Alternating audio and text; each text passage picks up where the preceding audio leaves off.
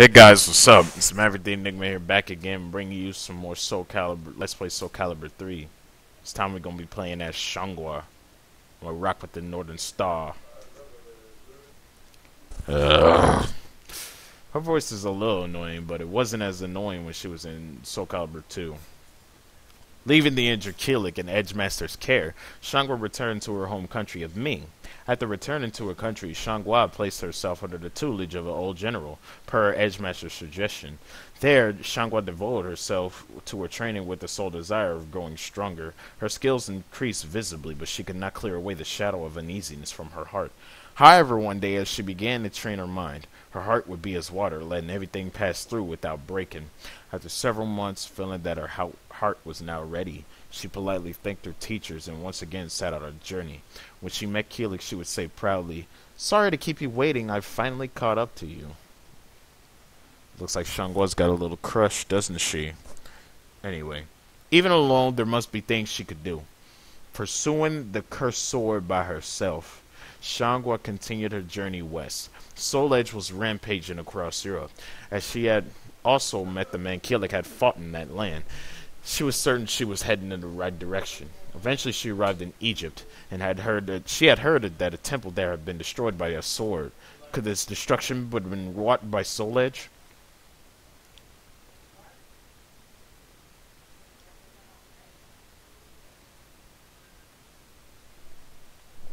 Chico, I'll stop.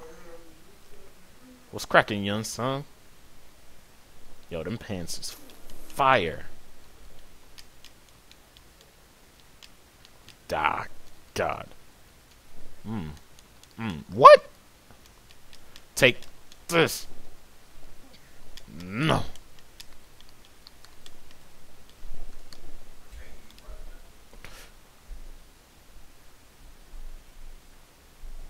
I like that.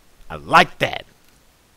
The young man with whom they had crossed swords was apparently not the one who had destroyed the temple. He had most likely come to investigate it just as she had. Questioning people afterwards, she learned that the one who destroyed the temple was a man in Azure armor. She was now certain that the Azure Knight, against whom she had faced off in the past, was still causing calamity, with Soul Edge in hand. She tried to identify where the man had gone, but she found no definite answer. Let's head to the castle which the Azure Knight had once dwelt. Let's go there. Xianghua had faced off against the Azure Knight once before. Many years had passed since that time. He had taken Soul Edge in hand and committed massacre after massacre, becoming synonymous with terror. That time she had been together with Keelik and Messi, but this time she was all alone. She entered the ruined castle despite its crumbling long walls. A thick evil energy still remained. I wonder what this could be.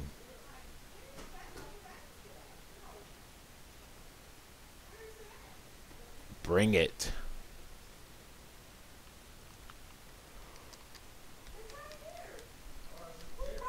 Oh, no. No. Come here. Oh. Man, this girl's personality, man. Oh. No, no, no. Chill out, Revenant. That was kind of cool. Man, this chick's flashy. I mean that in both ways. Ha! I'll stop. The thing had attacked her was not a living being, but a skeletal puppet. After defeating it, Xianghua gazed out over this castle through which she had fought her way. It appeared that the evil energy here was still active. It would not be wise to stay long, but she should finish her business quickly. Looking for traces of the Azure Knight, she began searching the castle. Soon she felt the presence. She could clearly feel its evil energy. Who was it?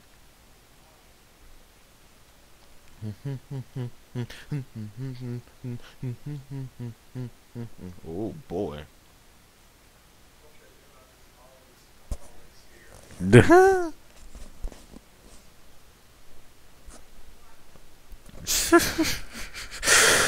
Oh.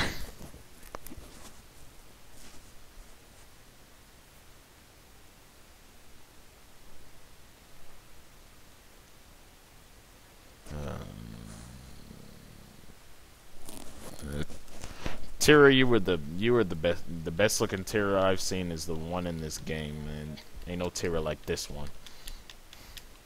Ah! Chill out. Chill out. Chill out. Chill out. Chill out. Wow. Throw her. Boom.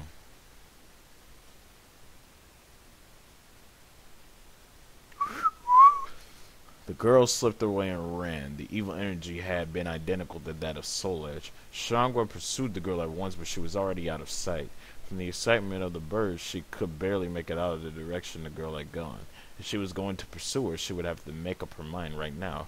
What should she do? Let's follow her. Xianghua tried to go after their fading presence, but birds blocked her path several times. In the end, she lost track of the girl. She was disheartened, but she had no choice but to keep pressing forward. She resumed her slow, steady gathering of information. Her hard work seemed to bear fruit a short time later when she heard rumors of a young man seeking Soul Edge. Just as she was, in this way, she was reunited with Kilik. Kilik had been collecting information on his own as well. They shared with each other what they knew and formulated plans about what to do next. They needed to determine the whereabouts of the Azurnite nightmare who presumably carried the cursed sword. Learning of a man who was studying the massacres the Azurnite had caused, they traveled to the city in which he lived. However, the mansion to which they were heading was engulfed in flames. Excuse me.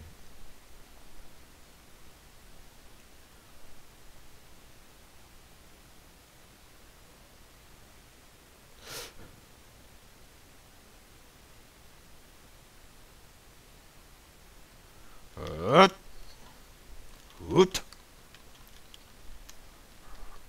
Da. Chill. Chill. Chill. Chill. Chill. Can you do something else better than that? That was cool. I swear. She reminds me of Xiao